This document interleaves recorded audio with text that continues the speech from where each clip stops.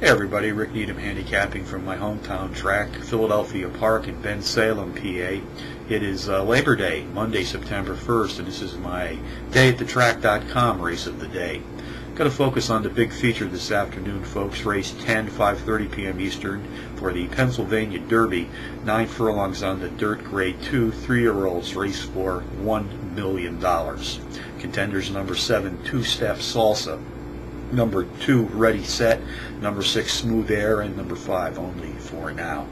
Number 7, Two-Step Salsa, a 9-2 shot, is the speed leader in his stakes field today, racing at 9 furlongs on the dirt.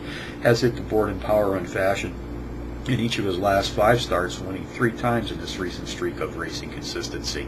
The 5-1 shot, number 2, Ready Set, has hit the board in power run fashion in 4 straight, winning in both his last start as well as in his 4th race back. Jockey Julian Leparot was in his irons for that last win, which came in a grade 3 stakes event at Mountaineer Park, producing a positive 460% return on investment in the process.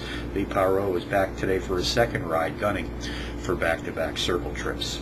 Race 10 summary, number 7, Two-Step Salsa, tops my contenders list, which also includes number 2, Ready Set, number 6, Smooth Air, and number 5, Only for Now.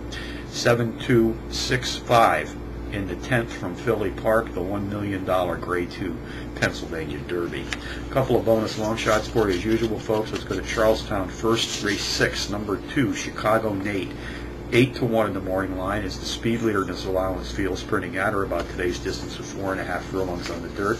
He raced at Presque Downs in upstate Pennsylvania today as well. Race 6, number 5, Majestic Karakoram. His speed abilities racing at today's distance of a mile on the dirt, which are equivalent to the favorite, number 7, Buzzin' Mon. So from Philly Park on Labor Day, Rick Needham for dayatthetrack.com, where, by the way, you can wager on these races. Reminding you, as always, to please bet with your head, not over.